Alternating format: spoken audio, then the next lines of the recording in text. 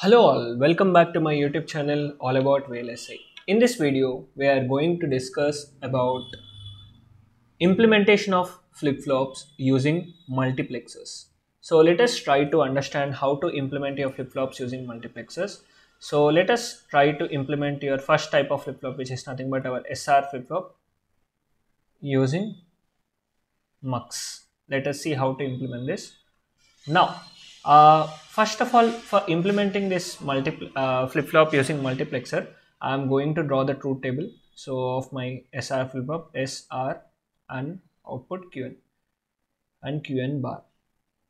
So if it is 0, 0, 0, 1, 1, 0 and 1, 1.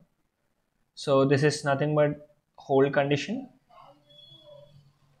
and this is my reset condition, and this is my set condition, and this is don't care condition. So what I'm going to do is I'm going to consider this only three cases, that is set condition, hold condition, set condition and reset condition. And I'm not going to consider this particular case. I'm not going to implement this. So I'm going to implement these three cases. Now, how to implement this? So from here we can observe the logic.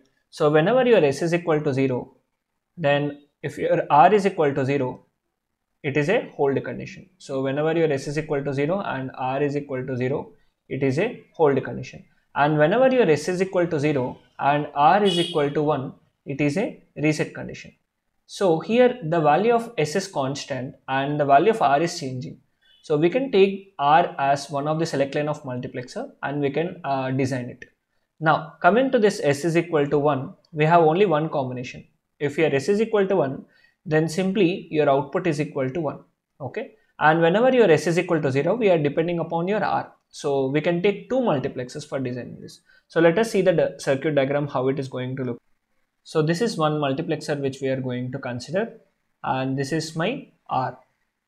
Now if my select line R is equal to 0, then what we have, if our R is equal to 0, then it should be a hold condition. Okay, and let me draw one more multiplexer here, and this select line is equal to S, and from this output is our Qn. So what I'm doing, if my R is equal to 0, then the first pin of this multiplexer should be provided by our output. And whenever my R is equal to 1, I can see from the truth table, whenever my R is equal to 1, then my output is equal to 0. So that's why I'm going to provide 0 here. And this is my output. Now, and in this particular case, when S is equal to 0, I am considering the outputs from the first multiplexer. If my S is equal to 0, I am depending upon the values of my R for getting my output. So that means if my S is equal to 0, I will connect this multiplexer output to the first pin of this multiplexer. And if my S is equal to 1, then my output is simply, it is equal to 1. So that's why what I'm going to do, I'm going to provide 1 here. So this is my SR latch using 2x1 multiplexers, and you can verify also if my R is equal to 0 and S is equal to 0. Let us take this condition. If my S is equal to 0 and R is equal to 0, then this output will be traveling to the input and it is again coming back to the output. So my output Qn plus 1 is Qn itself. And let's say if my S is equal to 0 and R is equal to 1. If my S is equal to 0 and R is equal to 1. Then what is the condition? If S is equal to 0, I am going to select this pin, and if my R is equal to 1, then I am going to take this input. So my Qn plus 1 is equal to, simply it is equal to 0. And let's say if my S is equal to 1 and R is equal to 0, then what is going to happen? If my S is equal to 1, then I am going to take this input. So my Qn plus 1 is equal to 1. So these are my working of my SR latch using 2x1 multiplexer. Now let us implement this. So this is working of my SR flip-flop using 2x1 multiplexer, and let us try to implement a SR flip-flop, that is we are having a clock. Let us try to implement that. So for this implementation of SR flip-flop, that is with the clock, I am going to take a 4x1 MUX, that is it is going to have 2 select lines and 4 inputs. These are my 2 select lines and these are my 4 inputs which I am going to consider.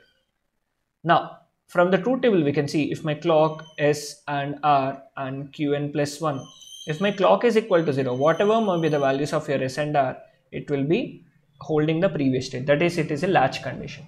So I'm going to give clock here, S R here, and I'm going to take clock here and S here.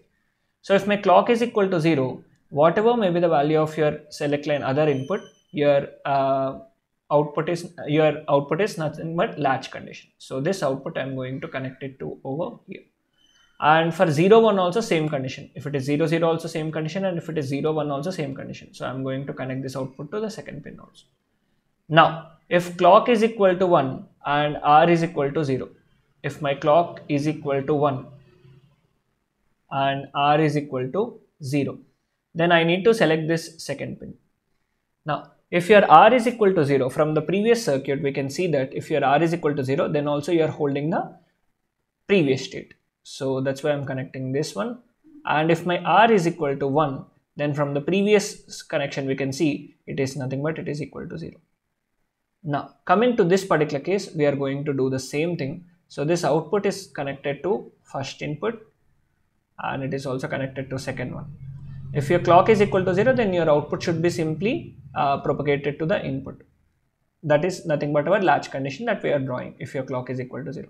But if your clock is equal to 1 and S is equal to 0, clock is equal to 1 and S is equal to 0, you can refer the previous diagram. What is in the previous diagram? If S is equal to 0, again you are taking the previous multiplexer output only. I am going to do the same thing.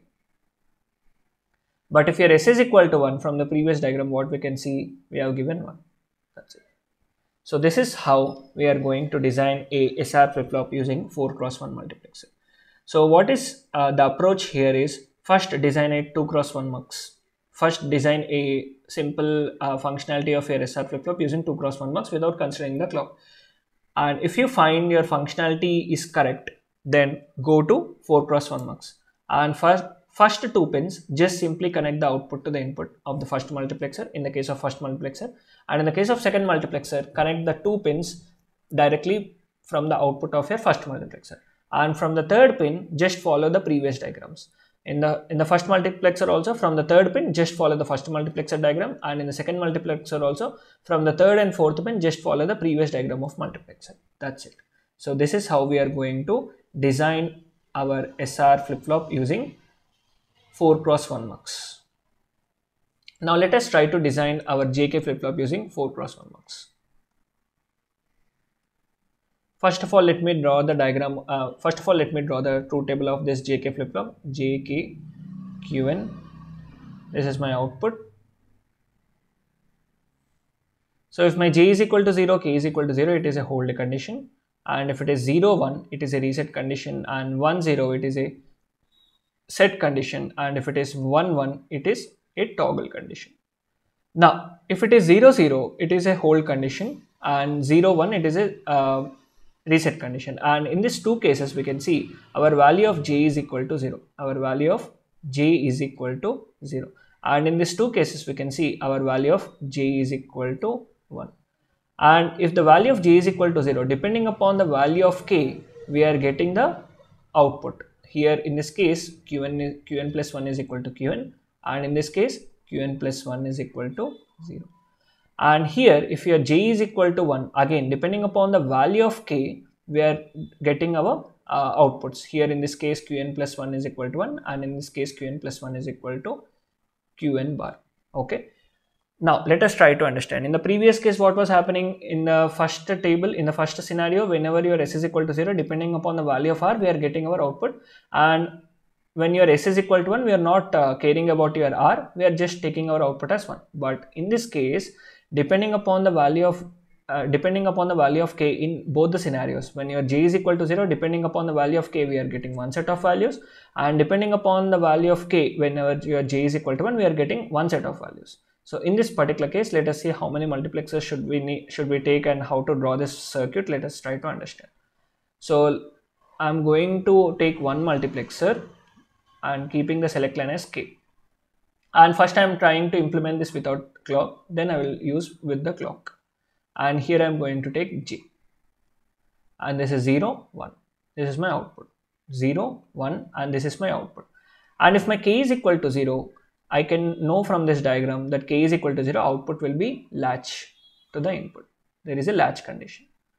And if my k is equal to 1, then I can see that my output is equal to 0. So I will give 0 here. So I will get 0 here. Now this output is connected to the first pin of your second multiplexer. That means if your j is equal to 0 and k is equal to 0, then output is simply propagated to the input. And if your j is equal to 0 and k is equal to 1, you are going to get your output as 0. Now if your j is equal to 1, again you should depend upon the value of k. Here you, from the table also you can see, if your j is equal to 1, you are again depending upon the value of k for getting your output. Now how to design this? If your j is equal to 1 and k depending upon the value of k, so you need one more multiplexer here, and this output will be connected over here. Now if your j is equal to 1 and k is equal to 0, that means this particular pin, so what should be your output? It should be simply 1. So I'm going to connect here 1.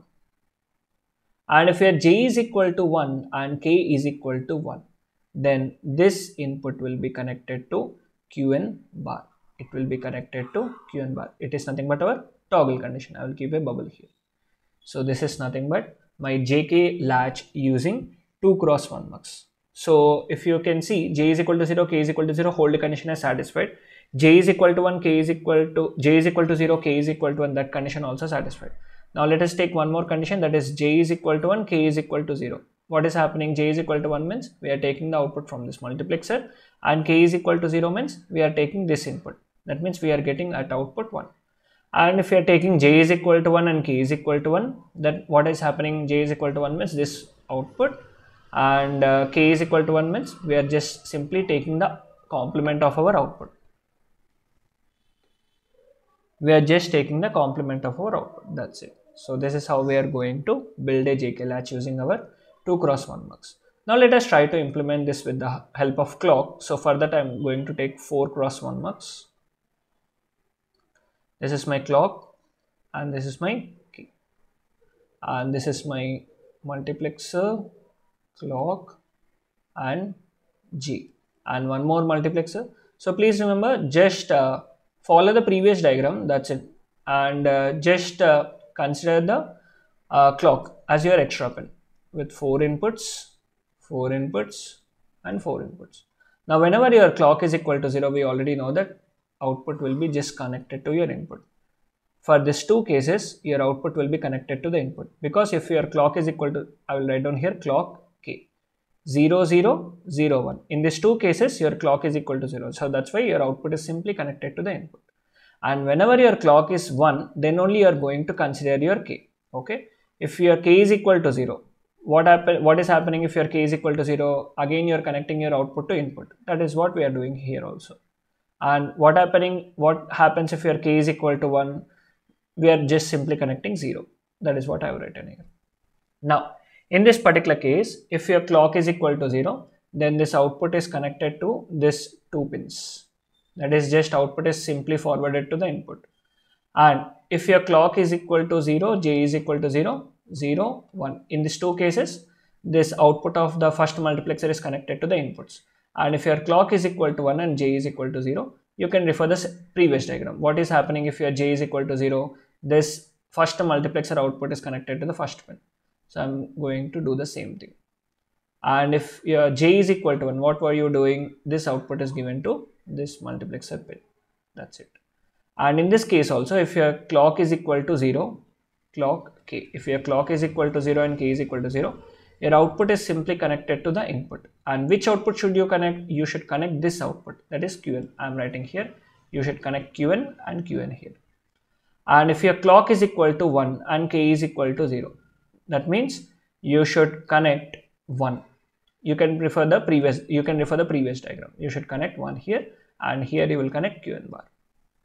So this is how we are going to develop a JK flip-flop using clock. So this is how we are going to develop a JK flip-flop using 4x1 multiplexer. Now let us try to understand your T flip-flop. Now let us try to understand how to implement your D flip-flop. So for implementing a D flip-flop, I'm going to take a simple 2x1 MUX, and here I'm going to take a clock, and if this clock is equal to 0, then it is a latch, and if my clock is equal to 1, then whatever my input is given, I'm going to get my same output. So this is how I'm going to implement my D flip-flop. Now you try how to implement the T flip-flop. Just try how to implement a T flip-flop, and please let me know in our next videos.